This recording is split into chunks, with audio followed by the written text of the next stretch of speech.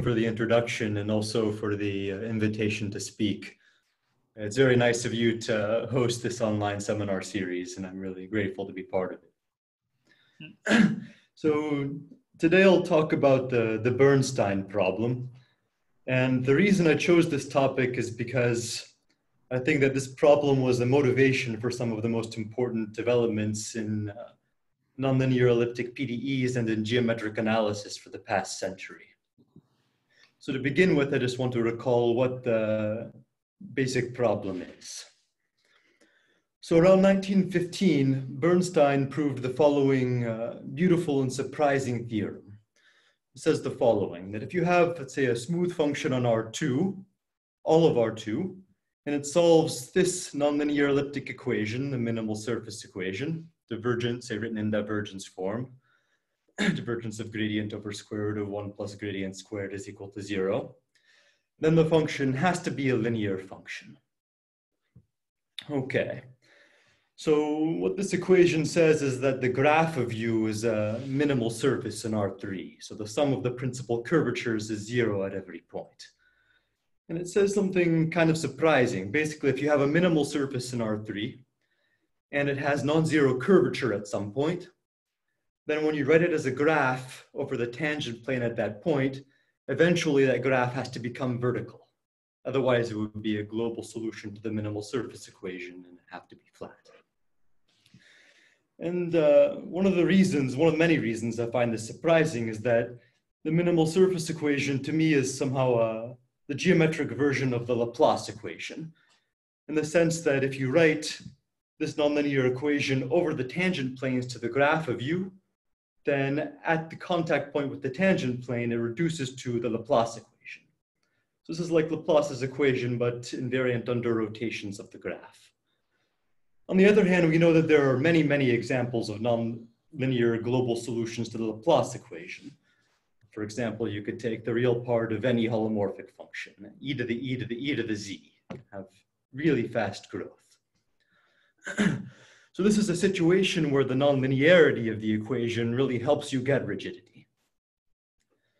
And the so-called Bernstein problem asks whether the same result holds when you replace R2 by Rn. So whether it holds in all dimensions, not just 2 dimensions. Now this problem is completely solved, but I'd like to spend a short time just discussing some of the key ideas in its resolution, because they're important for the rest to talk, but also beautiful in their own right. So first, Bernstein's original proof in 2 dimensions is highly non-trivial, and it involves, say, 2 parts, a topological argument that doesn't involve the minimal surface equation at all, and then a special observation about minimal surfaces in R3. So the proof is split into several parts. The first is an idea that's ubiquitous in the study of the 2D elliptic PDEs, and it's just a basic observation, which is that if you have a saddle-shaped function in R2, so determinant d squared w is less than 0, that means that w is saddle-shaped at every point, then the tangent planes to the graph split it into at least 4 connected components that go off to infinity. And the reason that they go off to infinity is simple. You could think, for example, in this picture, if the blue lines are the nodal set of W, then if they met up somewhere, then W would have to have an interior maximum.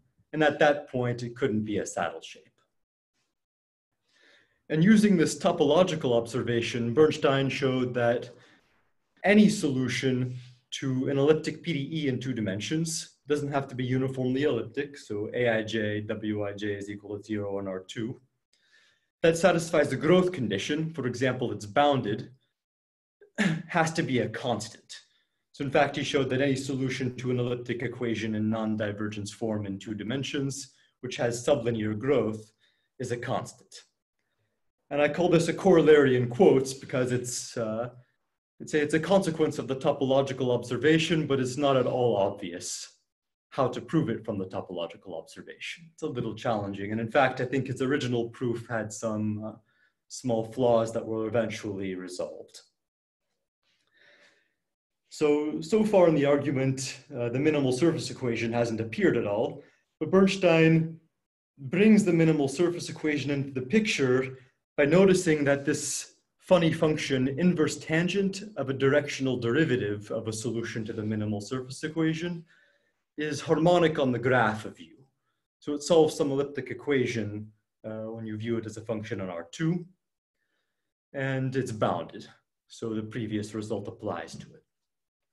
And I'm not sure exactly how Bernstein cooked up this special function, but it's closely related to the observation that if you have a minimal surface in 3 dimensions, then the Gauss map is a conformal map into the sphere. And this is because the Gauss map takes a point on the surface to the unit normal, and the derivative of the unit normal is the second fundamental form, which has to have eigenvalues which are of equal size, an opposite sign. Okay, this is, I think, quite a challenging proof. And in the subsequent years, people found different proofs of Bernstein's result, but they were all very two-dimensional. They relied somehow on the complex analysis ideas, like related to the conformality of the Gauss map of a minimal surface in R3. And it wasn't until 1962 that Fleming came up with a new proof that really had a hope of generalizing to higher dimensions. And his idea was based on something completely different, which is the observation that a minimal surface in any dimension and codimension has a, let's say, looks dilation invariant at either very small or very large scales. And that's the content of the monotonicity formula. So using this monotonicity formula, he says that if you have a global solution to the minimal surface equation, a global minimal graph, and you zoom out and zoom out and zoom out, then this graph, say some subsequence of these zoom outs, converges to a non-flat area minimizing hypercone in Rn+1. So he reduced the problem to deciding whether or not there exist these area minimizing cones in Rn+1. Okay, and so for example, if you're working in R3, so solutions over R2 to the minimal surface equation, then there would have to be an area minimizing cone or a minimal cone in R3, but intuitively these should not be possible because in R3, there's just 2 curvatures that you're dealing with, and one of them is 0 automatically because of the cone structure of K. So if one of them is 0, the other one is forced to be 0, and so the cone would have to be flat intuitively. Okay. And after Fleming's proof, people really jumped on the problem, and in a matter of, looks like 7 years to completely resolve the Bernstein problem. So in 1965, De Giorgi made a small improvement of Fleming's result, and he showed that the cone K has a special structure, a cylindrical structure. So what it looks like is an area minimizing cone in Rn cross R. So every slice, every horizontal slice is a copy of this area minimizing cone C in Rn. And so he gained 1 dimension compared to what Fleming could do. And then in dimensions 4 and then up to 7, Almgren and then Simons proved that area minimizing cones have to be flat. And in fact, they didn't need the full information that the cone is area minimizing. All they needed was that any cone which is minimizing under tiny perturbations, so small perturbations increase the area, have to be flat in low dimensions. And this used the stability inequality. And then finally, in 1969, Bombieri-De Giorgi-Giusti constructed nonlinear global solutions to the minimal surface equation, which say in dimension 8 has cubic growth, so nonlinear global solutions. And that shows that the result of Simons is sharp. And so this completely resolved the problem. And I'll say a little bit more about this example later, but I'd like to relate a short story. I read recently that Bombieri-De Giorgi-Giusti solved this problem in 3 days. So apparently they got together and just worked on it nonstop for 3 days straight until they cracked it. And that was it. So I guess there was a real sense of urgency to solve the problem. It's kind of an amazing story. Okay. So anyhow, to complete the discussion of the Bernstein problem, once you have these counterexamples in high dimensions, it's natural to ask if you can impose some additional hypotheses so that the Bernstein result still holds. And there are some natural growth conditions that one can impose. So for example, if the gradient of the solution is globally bounded, then the solution has to be a linear function. And the reason basically is that the equation becomes uniformly elliptic in that case. So the Harnack inequality of De Giorgi and Nash can be applied. And then this can be further relaxed. So if you sort of integrate this inequality, you assume something weaker, that U just has linear growth, then it has to be a linear function. And the reason is that basically linear growth implies the global gradient estimate. And that's by an interior estimate of Bombieri-De Giorgi and Miranda from 1969, which is an extremely important advance in its own right. It was in fact used in many contexts, also by Bombieri-De Giorgi-Giusti to construct their counterexample. And finally, the best result I know to date is that if the gradient of the solution grows a little bit slower than linearly, then the solution has to be linear. And this is a theorem of Ecker and Huisken from 1990. And this result is basically sharp. If you look at the analogues of the Bombieri-De Giorgi-Giusti example in very high dimensions, you'll notice that the gradients grow something like big O of x to the power 1 plus 1 over dimension. So as dimension gets very large, this estimate gets better and better.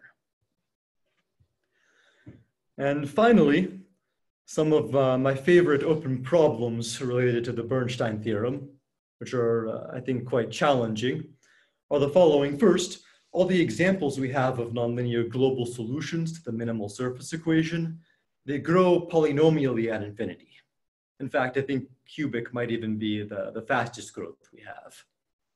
So a natural question is, do all entire solutions of the minimal surface equation necessarily grow polynomially? And this seems like a pretty tough question. One might hope to attack it by trying to use the information about the tangent cone of the solution at infinity. But this is difficult because we don't have information in general about the uniqueness of this tangent cone. And these uniqueness of tangent cone questions are a real headache. And the second problem, which I really like, is does there exist a nonlinear polynomial that solves the minimal surface equation, maybe in some very high dimension, like a billion? And this question has a more, say, algebraic nature to it. It's more related to algebraic geometry and representation theory. So I don't know how to solve these problems. So I won't pursue that any further, but I will say move a slightly different direction now. And the direction is motivated by the question, is the minimal surface equation maybe part of a family of equations for which this Bernstein theorem holds? So can it be viewed as a family of more, say, a natural family of a general class of nonlinear elliptic equations for which a Bernstein theorem is true? And the answer is, in a sense, yes. And there's a very natural candidate for nonlinear elliptic equations, a general family of elliptic equations to which the minimal surface equation belongs. And these come from studying the so-called parametric elliptic functionals. So the objects of interest now will be, again, hypersurfaces in Rn+1. But instead of asking that they minimize the area functional, we'll ask them minimize something a little bit different. So it's sort of a weighted area functional, this integral of the area element, but weighed by a function which depends on the direction of the unit normal to the surface. So now if we have a a minimizer of a functional like this, then rotating it won't keep the problem invariant. So we lose rotation invariance for these functionals. And what we assume about this weight, or this integrand phi, is that it's a one homogeneous function on Rn plus 1. It's a norm, so it's a positive and smooth on the sphere, and it's convex. So the level sets of phi are nice, smooth, uniformly convex sets. And this is what we mean when we say that this is an elliptic function. So for example, you could think that if phi is 1 on the sphere, then we recover the area function. And the reason that this is regarded as a uniform ellipticity, in my opinion, is easiest to see when you look at the equation that the critical points of the functional satisfy. So if you take the first variation of this functional, you see that a minimizer satisfies the following equation. Let's say the second derivatives of phi, take the trace of that with the second fundamental form at the surface, and this is 0. And this basically is saying that the principal curvatures are balanced. This is like a weighted sum of the principal curvatures of the surface is 0. So for example, if phi was the area case, phi of x equals mod x, then this would be the identity matrix, and the Euler-Lagrange equation would be the sum of the principal curvatures is equal to 0. The mean curvature equal to 0. And in the general case, the eigenvalues of this matrix are between positive constants. So it's sort of like a geometric version of uniform ellipticity. And the phi Bernstein problem asks exactly the same thing that we ask in the Bernstein problem for minimal surfaces. So if a minimizer of a phi can be written as the graph of a function over all of Rn, then is this hypersurface necessarily a hyperplane? Okay. So let me just take a short moment to connect this problem to an elliptic equation. I'm not completely comfortable with the geometric version. I'm more of a PDE person. So for the PDE people, the way we can rewrite this problem is if we have this hypersurface sigma written as the graph of a function u, then this geometric version of the equation, phi sub ij, 2ij is equal to 0, can be written in terms of the function u as this quasi-linear elliptic equation, little phi sub ij at gradient u times uij sum over I and j is equal to 0, where this little phi is just the integrand capital phi, but restricted to the hyperplane tangent to the sphere at the North Pole. So this little phi is asymptotically one homogeneous. So this quasi-linear elliptic equation is degenerate elliptic. The ellipticity degenerates as the gradient gets very large. And it degenerates in the same way, the same fashion as it does for the minimal surface equation. Okay, and I think that the easiest way to see this is just to rewrite the functional in terms of u. So if you write the integral of phi dA, and you plug in the formula for the unit normal in terms of the function u, and the area element in terms of u, and then you apply the one homogeneity of the integrand phi, then you just get this integral of little phi at gradient u dx. And so this quasi-linear elliptic equation is just the Euler-Lagrange equation associated to this last function. Okay. So now let me briefly review what's known about the Bernstein problem for these parametric elliptic functionals.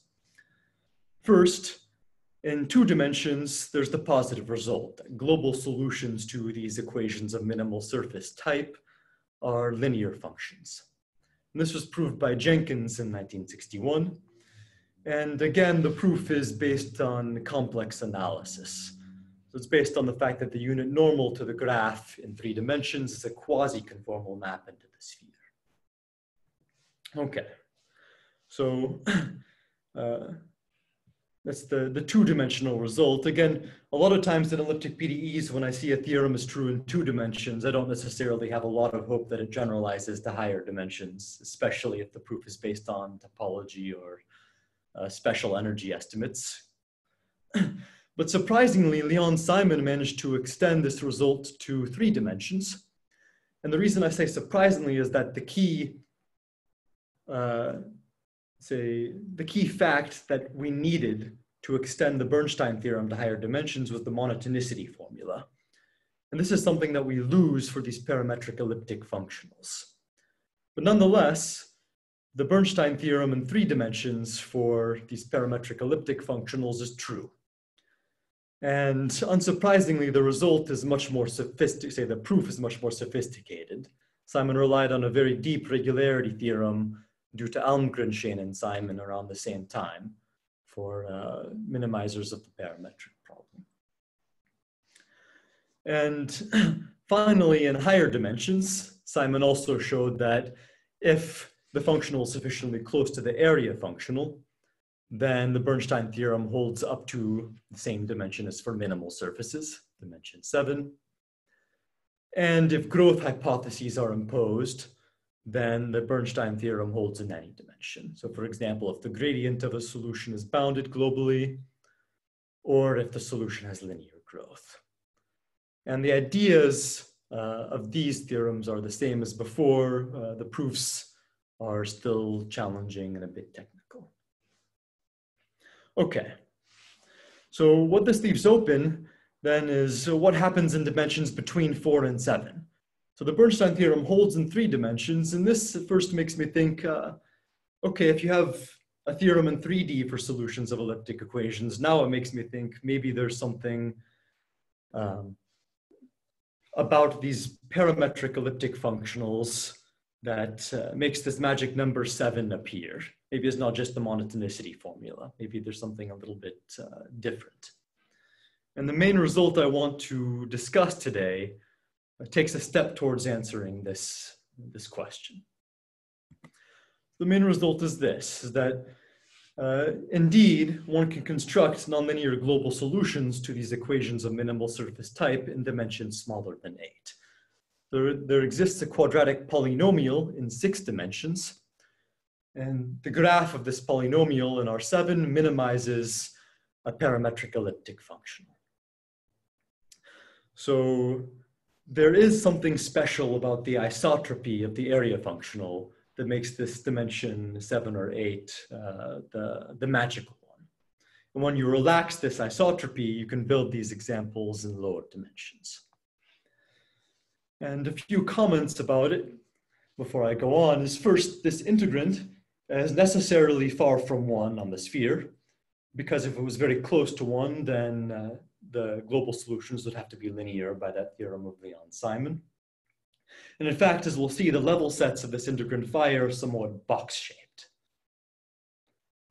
And the second point I'd like to make is that the quadratic polynomial that works in 6 dimensions has a very natural analog in 4 dimensions, and that happens not to work. So the Bernstein problem for these parametric elliptic functionals remains open in dimensions 4 and 5. But I do have a strong opinion about what's supposed to happen in these 2 dimensions, dimension 4 specifically, and I'll get to that near the end of the talk. Okay, so for the remainder of the talk, I'd like to discuss a little bit about what goes into the proof of this theorem. And I think a natural starting point is to recall the approach of Bombieri-De Giorgi-Giusti in, say, for minimal graphs in dimension 8. So let me briefly recall that. So for minimal graphs, phi of x is equal to mod x, and in R8, which we'll split into 2 pieces, R4 cross R4, the starting point of Bombieri-De Giorgi-Giusti is, of course, to look for an area minimizing hypercone. One of these has to exist in order for there to exist a nonlinear global solution to the minimal surface equation. And the most natural candidate is the so-called Simon's cone. Mod x is equal to mod y. So I think it's easier just to work with the picture to explain what they did. So the Simon's cone C, mod x equals mod y, is a good candidate because it's symmetric. It looks the same from both sides, and so it has mean curvature 0. It's a critical point of the area functional. And the first step for them was to show that the C is not only a critical point, but a minimizer of the area functional. And they did this by showing that there exists a smooth perturbation of the Simons cone, which I call sigma, which is a minimal hypersurface and is asymptotic to the cone near infinity. And it lies on one side of the cone, which is very important.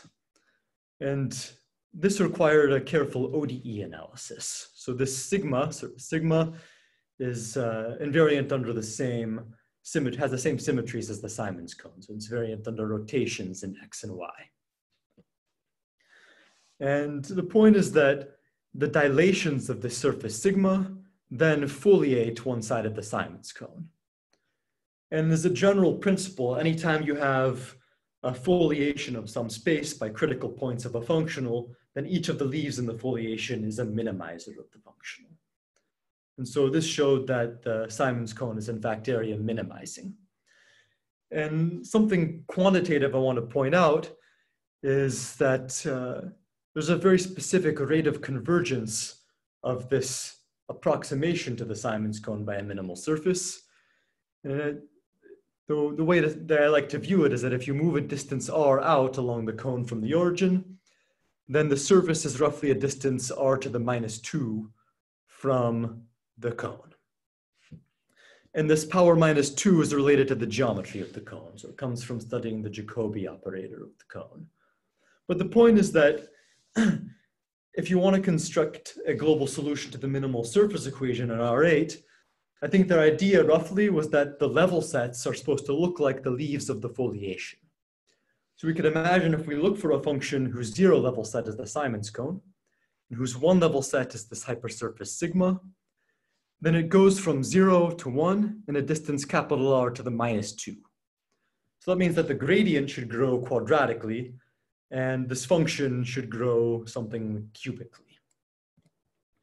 And so they noticed that this hypersurface sigma is in fact resembles the 1 level set of this cubic homogeneous function, distance from origin cubed times cosine of 2 theta, where tangent theta is mod y over mod x. This is sort of like polar coordinates. And finally, what they observed is that this function, it's a short computation to show that this function is in fact a subsolution to the minimal surface equation where it's positive and a super solution where it's negative. And the hard part in their paper is to show that there's a perturbation of this function, which has the same growth, cubic growth, but is a super solution where it's positive and a subsolution where it's negative. And this is a very tricky bit of computation. But then once they're equipped with these super and subsolutions, they could apply the maximum principle. They could solve the Dirichlet problem in larger and larger balls, solve the minimal surface equation, and then take a limit to get a solution that has cubic growth. Okay. So just a short comment before we go on. A natural question is what happens if you try their approach in lower dimensions? So if we're working RK cross RK, where K is 3 or smaller, then the approximate minimal surfaces to the corresponding Simons cone start to oscillate around the cone at infinity. So they cross it. And the point is that the dilations of these approximating surfaces are no longer foliations. They intersect one another. And indeed, as we know, these cones, they're not minimizing. Okay.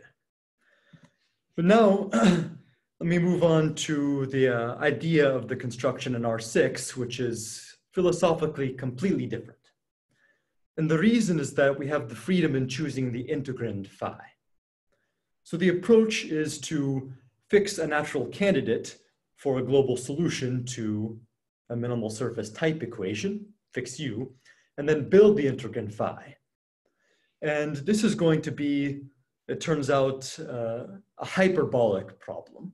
So forget everything you've learned about elliptic equations for the time being, and we'll start thinking about wave type equations now. And let me explain the connection a little bit more clearly. So the Euler-Lagrange equation, remember, is this quasi-linear equation phi ij at gradient u times uij is equal to 0, where little phi is the integrand, capital Phi restricted to a hyperplane. And the trick is to rewrite this equation in terms of the Legendre transform of U. So if you're not familiar with Legendre transform, don't worry too much. Basically, Legendre transform is defined in the gradient space of U. So we can change this problem into a linear one. And the Hessian of the Legendre transform is the inverse of the Hessian of U. So this quasi-linear elliptic equation for U is now viewed as a linear hyperbolic equation for phi. And the reason it's hyperbolic is that any good candidate for a solution to a minimal surface type equation will be saddle-shaped. So this matrix will have positive signature. And so philosophically, what we're doing is we're solving the Cauchy problem for this hyperbolic equation. And every time we do that, we solve for some function phi, we get a solution to this quasi-linear equation. And somehow what we're doing, as the way I like to view it, is we have this crystal surface or something given by the graph of U, and we send waves through it. We're building every possible functional that this crystal surface could minimize. And what we're doing is we're just praying that one of them satisfies the right convexity condition. So that's the hard part. We have to choose a solution phi that satisfies all the right convexity conditions. Okay. So to get a little bit more specific into how this is accomplished, let's say inspired by the approach of Bombieri-De Giorgi-Giusti loosely, let's work in R2K, where we split it into two pieces, RK cross RK. And we'll choose U to have the same symmetries as the Simon's cone in R2K, but we'll choose it to be very simple, just the quadratic mod x squared minus mod y squared. And we'll also choose little phi to have the same symmetries as the Simon's cone in R2K, so invariant under rotations in x and y. And when we do this, the equation becomes basically the wave equation in 2 dimensions with a lower order term. So the equation becomes the wave operator on the function psi plus this lower order term when the dimension appears as the coefficient. Say grad psi dot 1 over s minus 1 over t. And here s is mod x and t is mod y. So when I see this, at first I get pretty hopeful because this is a very classical hyperbolic equation in 2 dimensions, and it's pretty well studied. And in fact, there are representation formulae for solutions in terms of various hypergeometric functions. The problem is that understanding the convexity properties of the solution seems like a big challenge when you work with these hypergeometric functions. I'm not too familiar with them. But something happens, something very special happens, it turns out, when k is equal to 3. A miracle happens. So when k is equal to 3, so when we work in R6, the equation reduces basically to the wave equation. You have the wave operator on st times psi is equal to 0. And so there's a very explicit representation formula for the solution. It's just a sum of traveling waves of speed 1 in opposite directions. That's D'Alembert's formula, and divided by s times t. And so at this point, the game is to choose the functions little f and little g, the shapes of these traveling waves, so that when you track back and reconstruct this integrand capital phi, it satisfies all the right convexity conditions. And I'm not going to say too much into what goes into this choice. That's the really tricky part of the problem. But I will say this, that we want this function little psi to be asymptotically 1 homogeneous. And that means that it's very natural to choose little f and little g to be asymptotically 3 homogeneous because the denominator is a 2 homogeneous polynomial. So when you divide the two, you get something that looks 1 homogeneous. And it turns out that one choice of capital phi that works is this expression here. So it's some function in the numerator that's homogeneous of degree 3 divided by a homogeneous of degree 2 function.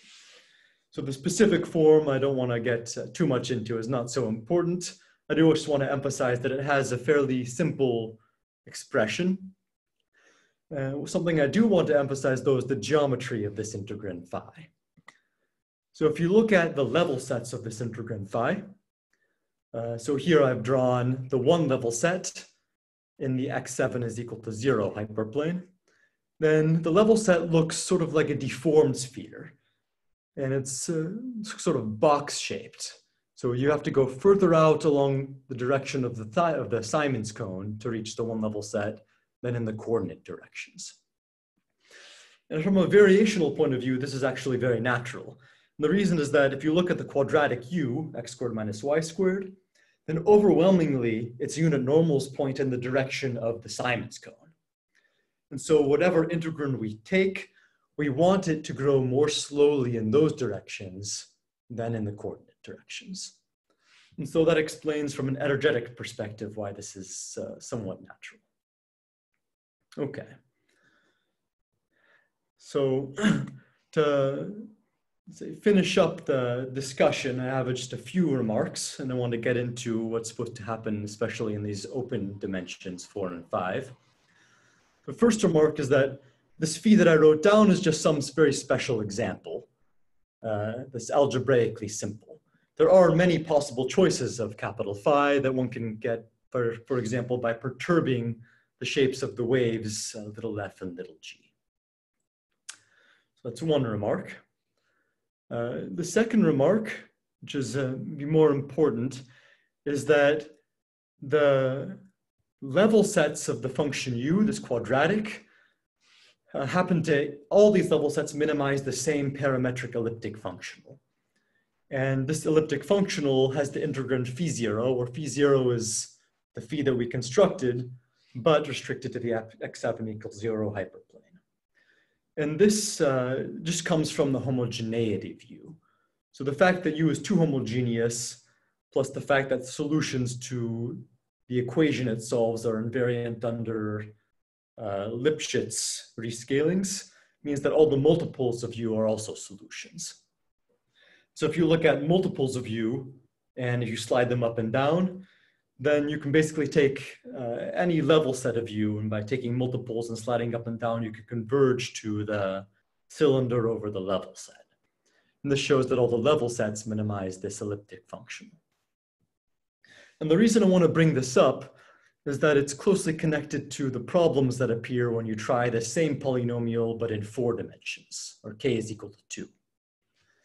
So for the same reason, the one level set of this quadratic polynomial R4 would have to minimize some parametric elliptic functional, but it turns out that it doesn't. So using just some ODE analysis, you can prove that the one level set of this quadratic polynomial doesn't minimize any uniformly elliptic functional in 4 dimensions. However, Frank Morgan showed around 1990 that the analog of the Simon's cone in R4, so the 0 level set of u, does minimize a parametric elliptic functional. And he proved this by the technique of calibrations. So the level sets of the function u, this would be like a foliation proof of minimality. Morgan used a different proof where you cook up a special divergence-free vector field which satisfies some special inequalities. This is the calibration technique. And so there is, say, hope for an approach in 4D to this Bernstein theorem for parametric elliptic functionals, which sort of is motivated by Morgan's theorem and inspired by the Bombieri-De Giorgi-Giusti approach and by the approach in 6 dimensions. And let me just finish with that. So as an approach to the case n is equal to 4, this is joint work with my PhD student Yang. We are first trying to find a new proof of Frank Morgan's theorem by foliation.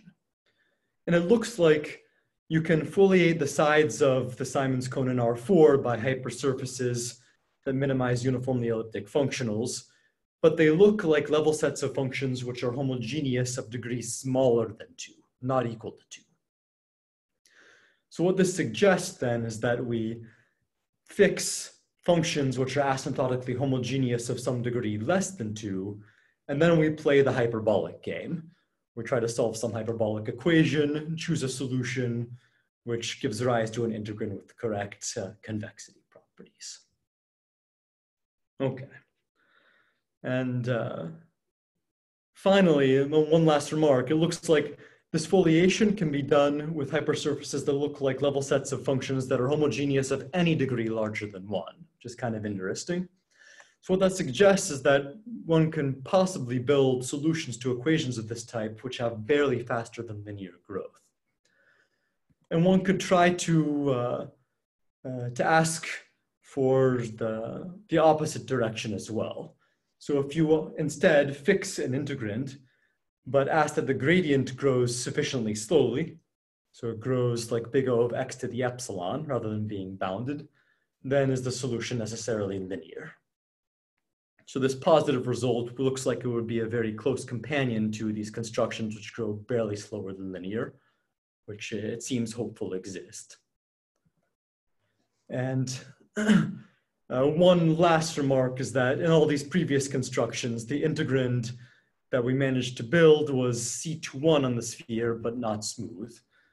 And natural questions are, can we make these integrands smooth or in factorial analytic? I really think this should be possible. The C21 regularity seems more just like a technical thing for convenience. And with that, I'd like to thank you all for your attention and to invite any questions.